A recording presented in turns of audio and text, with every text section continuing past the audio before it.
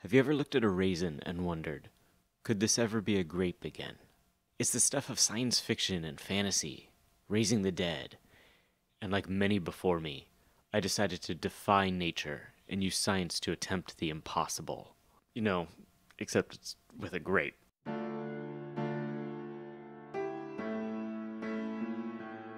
I decided to start simple. Raisins are basically just grapes with the water removed, so all I needed to do was to put the water back in it.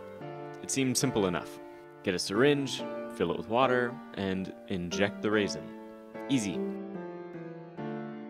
Except the raisins did not seem very interested in the water. And to be honest, I don't blame them. Even though I drink close to a gallon of water a day, I never chug it. I just keep a water bottle nearby and take a swig now and then. I needed to let the raisins take in the water at their own pace instead of mine. And I realized that I needed to figure out the best method of reintroducing water back into these desiccated husks. So I tested 4 methods. The first was soaking. Easy enough. It's literally just throwing the raisins into water and letting osmosis do its thing. My theory was that the natural sugar would help pull water into the raisin. And it worked pretty well.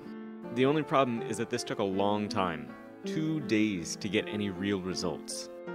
I'm impatient and didn't like waiting, so I decided to speed things up for the other methods. Heat makes water molecules move faster, so I figured it would speed up osmosis and give me a bit of a shortcut. Boiling was the quickest and easiest option. By the way, you know that saying, a watched pot never boils? Well, it's a lie. My only concern with the boiling water was that all the movement was damaging the raisins. I realized that the next method should be gentler, so I went with braising.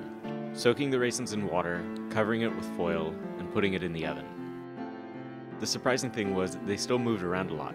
Not nearly as much as the boiling water, but still way more than expected. I needed something that could heat the raisins in water without them moving. Luckily, I had the perfect tool, a sous vide. Normally, I use this for steak, but I figured it would work for raisins as well. And it did, just very slowly. 12 hours later, I was ready to compare the results of each method. The soaked ones turned out better than it first seemed, it just took them an extra day to get there. The boiled ones had the most consistent results. Nearly all of the raisins had grown to the same size, though some had been torn apart by the water. The braised ones tasted the best. They had partially caramelized during the process. The only problem was they seemed to lose a lot of their structure because of it. They were too soft and wouldn't absorb any extra water. Finally, as I expected, the sous vide ones were the best. They were not only larger on average, but they appeared to be holding water better than any other method. I decided to see if I could get a little more water in each method by using the syringe again, but I ran into a problem. Every single method eventually leaked before it could return to full size. The skin would always break. I needed to find a way to keep the water in. I needed to reinforce the raisin from the inside. My solution was to thicken the water somehow. At first I thought about using cornstarch, but that was too thick for the syringe. I needed something that would stay liquidy in the syringe and only thicken when it got into the raisin. I realized that the solution might be gelatin. I'm using the word gelatin because saying the phrase, "I'm trying to put jello inside a raisin," sounds ridiculous. Unlike what I'm doing, which is serious. Anyways, it's liquidy when it's hot and almost solid when it's cold. Even better, it comes in grape flavor, so I'd be making an even grapier grape. My first attempt was the raisin that had been sous vide, whatever. The first ones were just in water and had the gelatin injected in. The result didn't seem to be any different other than it making these cool oily patterns in the water when it leaked out.